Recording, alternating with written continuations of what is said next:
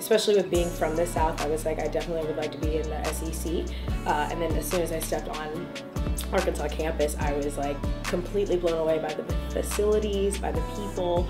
This is home, without a shadow of a doubt. The thing about coaching is it's mentorship at its finest. It's mentoring student athletes, both like athletically, but also academically. Also just developing them as women, especially for women's gymnastics. I loved winning.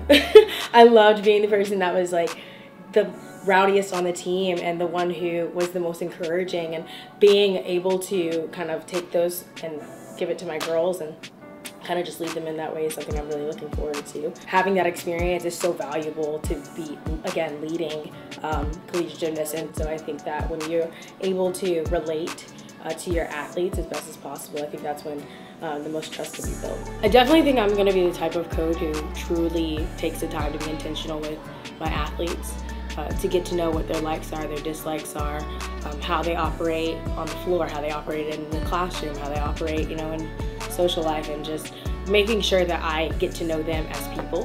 When life just gets real, being able to be that coach that they trust and that they know Kyla has their back no matter what, and that I'm ready to fight for my athletes.